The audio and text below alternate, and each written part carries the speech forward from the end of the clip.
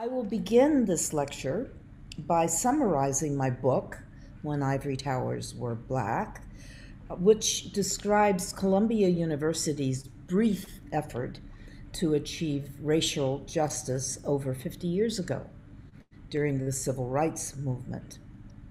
I hope that you have read or that you will read the book in its entirety, but for now, I feel a particular urgency, given all that's going on, to use it only as a point of departure for discussing today's racial justice movement and the lessons that history holds for it.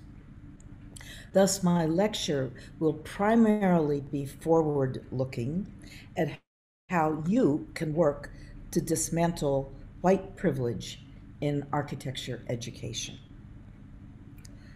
An essential aspect of the Columbia story is that in the wake of the 1968 student rebellion there, faculty at the School of Architecture adopted a governance structure that gave everyone a say in running the school. Featured in this new illegal structure were student-led councils that immediately organized, first, to revise the school's treasured Eurocentric curriculum, second, to improve the university's relationship with Harlem through a number of outrageous community engagement proposals, and finally, to change the school's mostly all-white demographics. Reasoning that professionals were needed to address the inner city crisis, they set out to recruit Black and Puerto Rican students, staff, and faculty who would understand the problem firsthand. The 1960s movement to achieve racial justice occurred at several other universities, including, as I vaguely recall, Harvard, Yale, Michigan, Berkeley, and surely many others that I do not recall. However, Columbia's recruitment effort was one of the most successful university-wide and probably the most successful nationwide in architecture and planning. It relied upon grassroots initiative, but it also included administrators' active engagement in conducting interviews, helping with applications, and convincing people to apply. And none of this would have happened without a $10 million grant from the Ford Foundation that not only supported the recruits, but that also supported the community outreach projects that positioned them as leaders among their peers. Another key point that relates to the qualifications the recruits brought to the School of Architecture. So let me summarize them. Many had been introduced to architecture early in life. Some were enrolled in professional programs in architecture or related fields. Others already held professional or undergraduate degrees. Others had teaching experience, including at Columbia.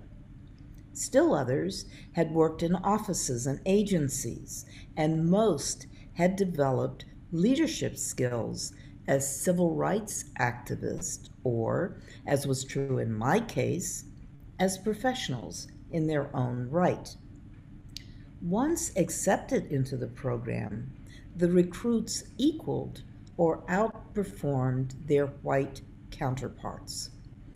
49 of at least 59, and I say at least because I know I didn't find everyone. In fact, as I'm walking around the streets of New York, I encounter people who say, you know, you forgot to include so-and-so. So 49 of at least 59 ethnic minority students graduated, with quite a few being the first in their family to earn a college degree. This group received a total of 51 degrees from Columbia, including 17 master's degrees and 3 doctoral degrees. After graduation, at least 8 earned 11 advanced degrees. At least 21 are licensed architects, with 5 being fellows in the American Institute of Architects out of about 100 Black fellows nationally. At least 2 have foreign certification. At least 2 are licensed planners. At least 1 is a licensed interior designer. At least 2 are distinguished fine artists, and at least 1 is a college president.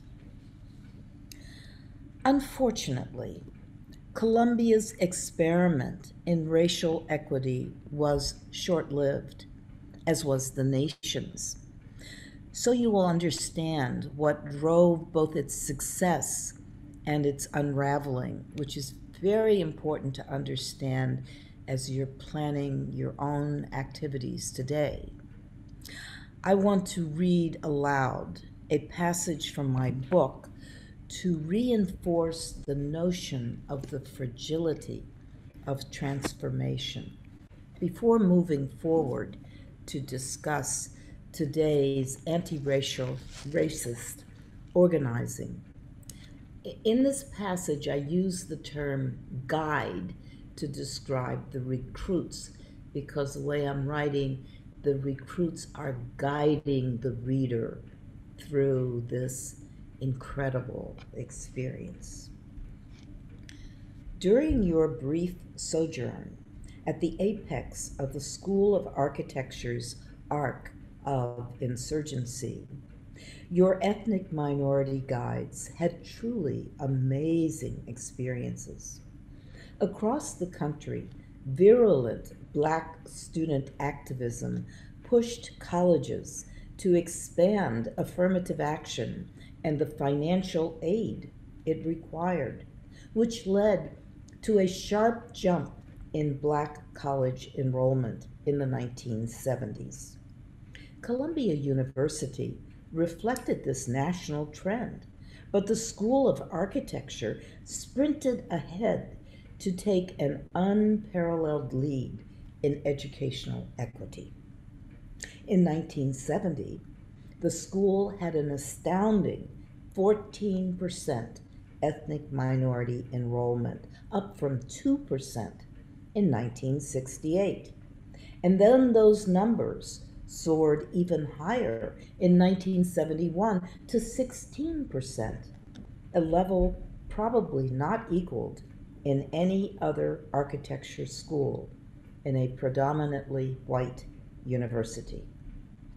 As phenomenal as they may seem, the numbers were only one aspect of your guides' amazing experiences. Even more powerful was their sense of being part of an ethnic minority community that was advancing change in the city and university. Your guide's presence in the ivory tower was buttressed by that community's collective triumphs. It was buttressed when Arch took a stand for self-determination by creating alternatives for the proposed state office building that responded to community needs and values. It was buttressed by Arch's Ford-funded pipeline project with its tutoring and internships in the city's best design firms and its scholarships in the nation's best architecture schools. It was buttressed when AIA declared that through such pipelines, architecture would become a major professional opportunity for Blacks. It was buttressed when the university promoted your guide's beloved mentor, Max Bond to a professor position.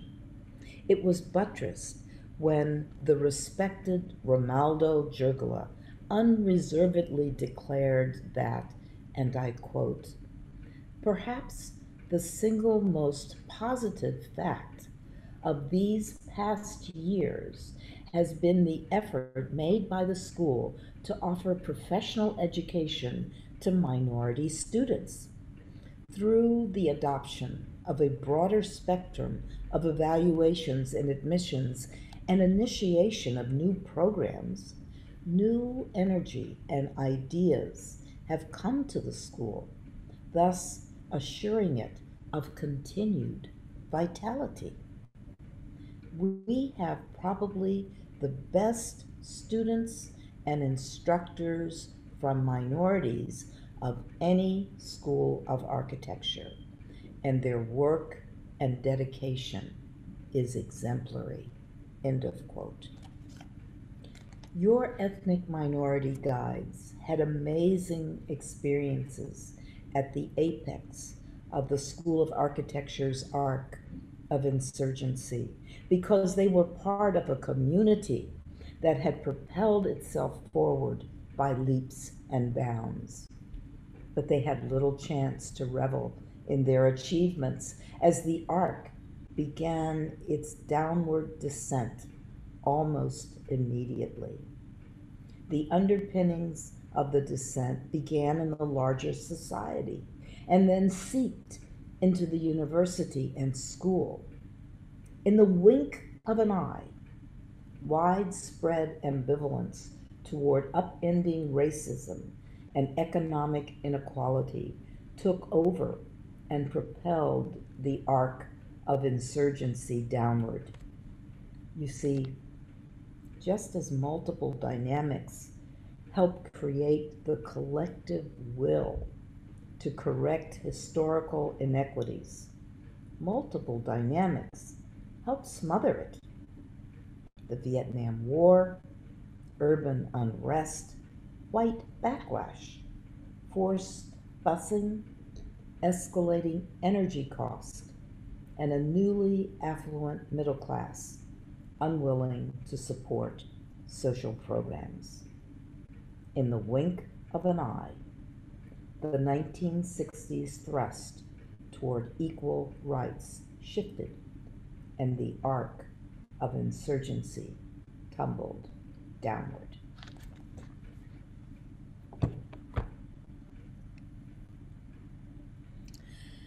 The question that looms large in my mind is how to prevent this kind of unraveling or flip in the current political lingo from happening. Today, the nation is experiencing even deeper crises than those that were occurring in the 1960s. They include the COVID-19 pandemic, which has affected the entire world in unprecedented ways, as has the climate crisis and the ever-increasing concentration of wealth and power, which has made the United States the leader in income inequality among developed nations, to leave unmentioned the current political divisiveness. However, the crisis that has upended the architecture profession is the racial crisis. The videotaped, cold-blooded murder of George Floyd on 25 May somehow made visible the nation's long legacy of the state-sanctioned massacre of unarmed Black children and adults. And somehow, that was one person too many. As the streets filled with protest, the news filled with reports documenting the effect of racism upon all areas of American life, especially inequities in housing and green space that made Black and brown communities disproportionately vulnerable to COVID-19 and climate change. The architecture profession took notice, and as has occurred historically, young people took the lead. On the 1st of June, an anti-racism website appeared with letters from 14 organizations demanding design justice. 3 were from design advocacy organizations, and 11 were from schools of architecture and planning, written mostly by students and recent alumni, and inviting signatures from the public. Notably, Carnegie Mellon was not among those schools.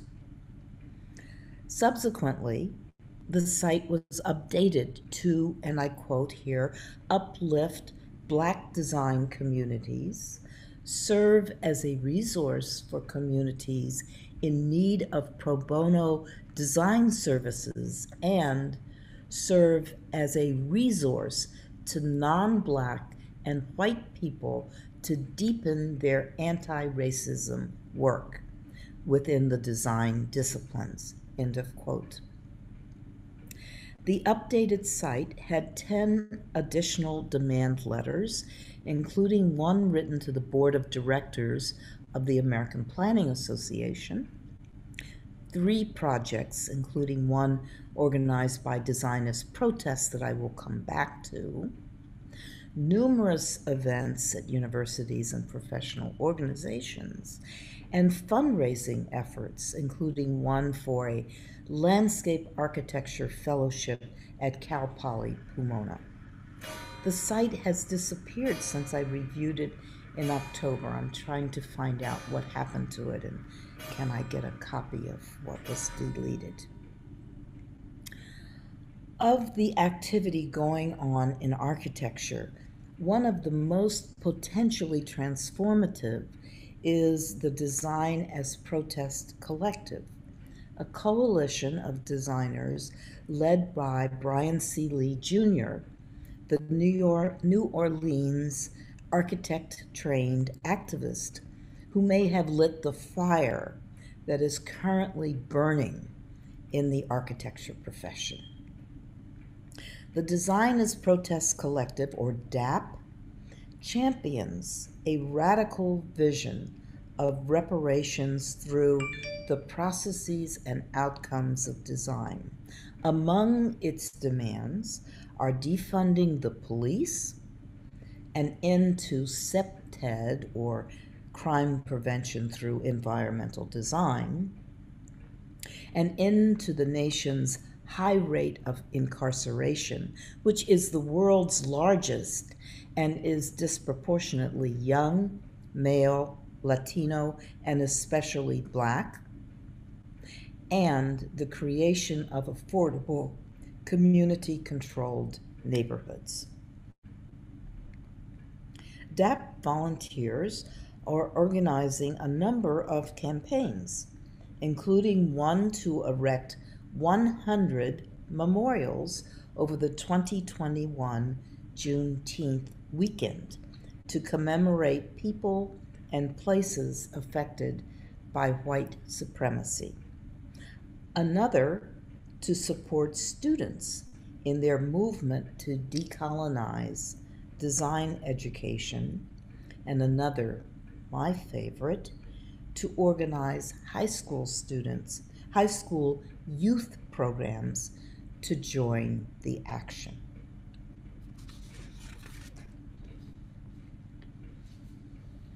A second effort that started long before the Floyd protest is Black Space, which honors the lives of countless Black victims of violence, celebrates the joys of Black existence, and mourns the loss of so many promising Black futures. The coalition of young professionals who make up Black Space challenges architects, planners, urban designers, architects, and all curators of built spaces to unlearn traditional values and rethink practice according to 14 principles laid out in a manifesto on the processes of design and community building.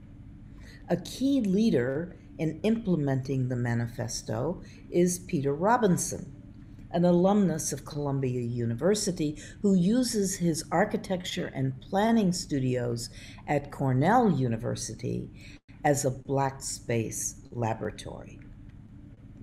For example, in October, I participated in a remarkable mid-review, and this is not a picture of the mid-review. This is a pre-COVID picture. I didn't think to take a picture of the online session that I was part of.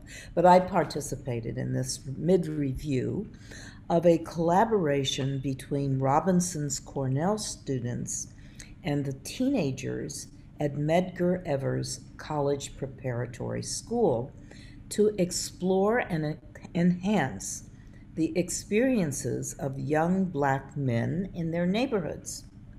One team imagined reclaiming basement spaces throughout the city for quiet and active recreation. And other teams presented equally compelling ideas for improving young black men's urban experiences. At the end of the review, both the university students and the teenagers declared that their collaboration had changed their view of what is architecture and planning. Recently, Black Space expanded out from New York to Chicago and Oklahoma, where other young professionals are working to design spaces where Black people and their culture matter. Though Brian Lee's design as protest includes Dark Matter University, or DMU, as one of its projects, I would call it out as an independent, transformative effort in architecture. And the fact that one organization or one effort is claiming another isn't really a problem. It's a strategy that these young people are using to kind of multiply their efforts and to be every place. So they're different efforts, but they claim each other. I think it's quite interesting. Spearheaded by Justin Garrett Moore, Executive Director of City Design and an adjunct associate professor at Columbia, DMU takes the position that existing systems have been unable to change their centering of whiteness, which has caused widespread suffering both in the professional community and in the society at large. DMU posits that collective liberation cannot occur only within individual institutions, but that it must take place both within and outside those institutions. Its faculty include people like me, who hold academic positions, as well as those who do not. Its agenda includes creating new forms of knowledge that are grounded in lived experience, creating networked institutions that lift marginalized voices, and creating collective, collaborative design practices that serve a broad swath of society, the latter very much reflecting the Black Space studio that I just told you about. In October, I moderated a webinar that was co-sponsored by the New York Review of Architecture and the Architectural League of New York, a group that has historically been at the forefront of activism in the profession. The event addressed anti-racist transformation of design education and called upon institutions, particularly public ones, to repair their wrongdoings and commit to a more equitable future. Under the leadership of a University of Virginia student, Myon Nguyen, that event has morphed into a survey that will measure progress, compare strategies across institutions, and develop an index for student organizing and progress. The November publication of the survey also announced the search for a new dean at Myon's University, UVA, framing it as an opportunity to explore what it means to be a dean, which I think is pretty gutsy, or maybe froggy in Ivor's language.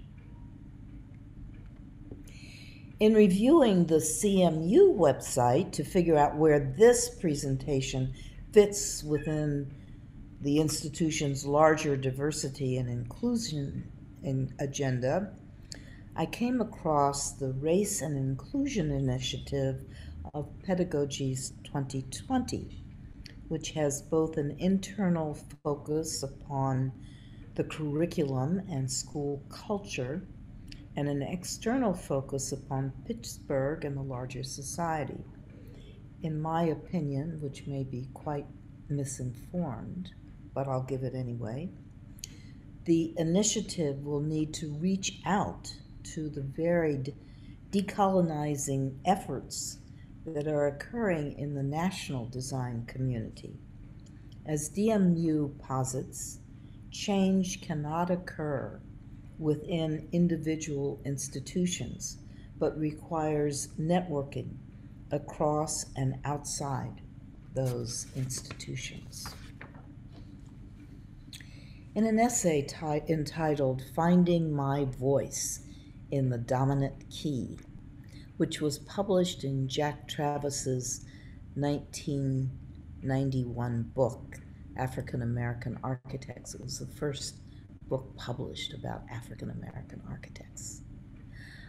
And I wrote a little essay in it stating the DMU position, though somewhat differently.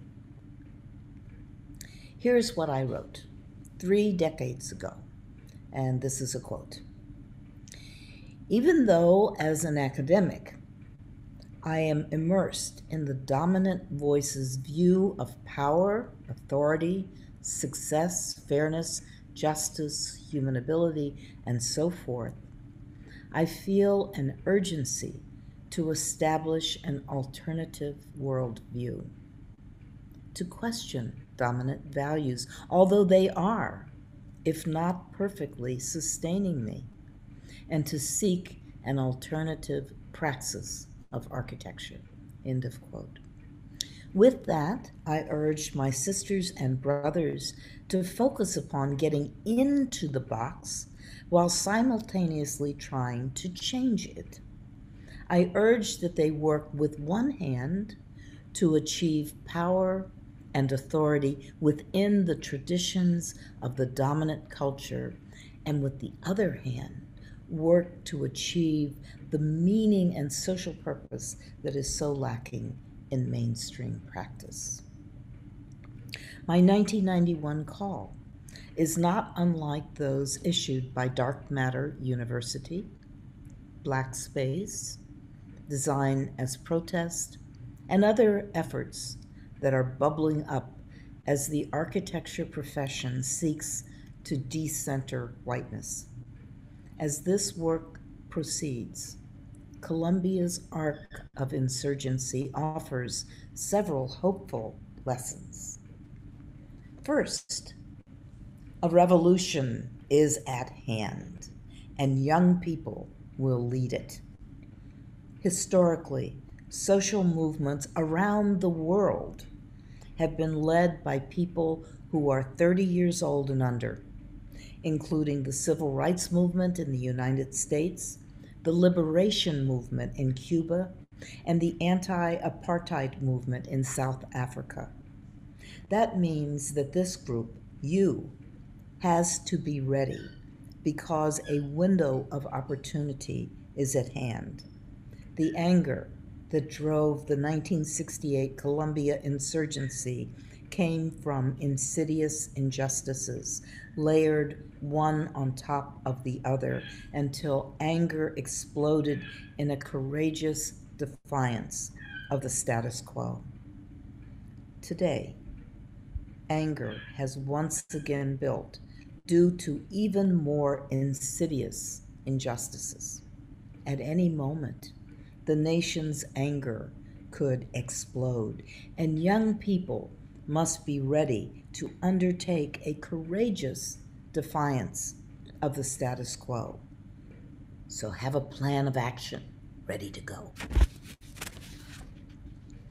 Second, white people have to be willing to give up the invisible, unearned, and unrecognized benefits they accrue from normative architecture practice, including its very definition, the problems it addresses, the way it is financed, and the kind of work that gets recognized, all of which require connections to wealth and power. Columbia's experiment was successful because the recruits did not have to adapt to the norms of an institution that had been designed around white privilege. Rather, those student-led councils made a fundamental structural change in institutional practice, including what was being learned and for what purpose. This change was essential to the success of the recruits. Ensuring opportunities for marginalized populations within architecture requires a commitment to recognize and change those norms that ensure white privilege. When DAP sets out to involve teenagers as equals in its movement to obtain reparations through the processes and outcomes of design. When Black Space involves university students in an ethnographic exploration of Black teenage males' urban experience, they are deconstructing normative architecture practice. Lesson number 3. Examine all the possibilities for new practice directions, which the recruits were forced to do.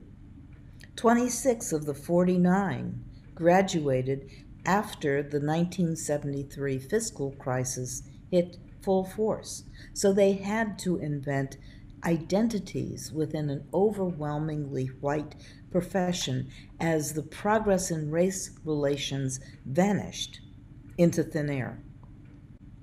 Yet, over many years, they were able to shape distinctive careers that, in turn, informed new directions in architecture practice.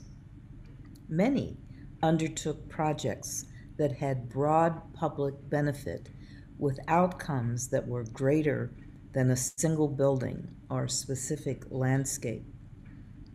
Some acquired civic leadership skills that expanded their influence beyond conventional professional roles and services. Others figured out how to break their dependence upon paying well-heeled clients by undertaking fundraising, project planning and development, research and advocacy. Still others became experts in the relationship and coalition building that is needed to help public interest projects come to fruition. This is what all the groups I have described are setting out to do in advancing new forms of collective, collaborative practice.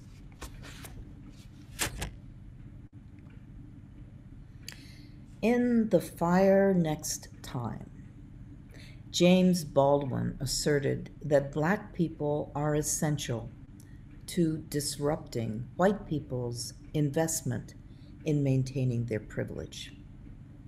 Columbia's experiment demonstrated Baldwin's assertion. And I would note that it took a substantial cohort of Black and brown students, faculty, and staff to disrupt the status quo. The experiment demonstrated that transformation requires a fundamental breaking point, requires a disruption in the exclusionary norms of white privilege, requires new directions in architecture practice that address the needs of the many disenfranchised peoples around the world. The experiment demonstrated all this. Lesson number 4 is just how much collective power is needed to maintain structural change and prevent the pendulum from swinging ever backward. This is why I think DMU's agenda of working across and outside of institutions is so powerful. It promises the collective power to maintain change. I believe that structural change will require architects, just to summarize, to assume responsibility for serving the most disenfranchised populations, to fashion an experiment in democracy that is ablaze with the spirit of insurgency, to become civic leaders who facilitate projects with broad public benefit, to refashion normative practice so that it can embrace the life experiences of Black and brown talent, and to recognize that an expanded talent pool is essential in the 21st century, and not just expanded in terms of demographic makeup, but expanded in the terms of considering what is talent. I spent a lot longer unraveling the story in my Ivory Towers book project than I ever imagined, and even more time figuring out how to tell the story so anyone will want to read it. Yet the real challenge has been in framing the lessons learned so as to inspire bold action in today's terrain of unyielding racism and equally unyielding resistance to change. And as I have made clear, I believe that the group I am addressing, you, is the one that can spearhead enduring structural change. I hope that I have been able to put enough ideas on the table to generate your input into this important topic. Thank you very much for listening, and now for the discussion.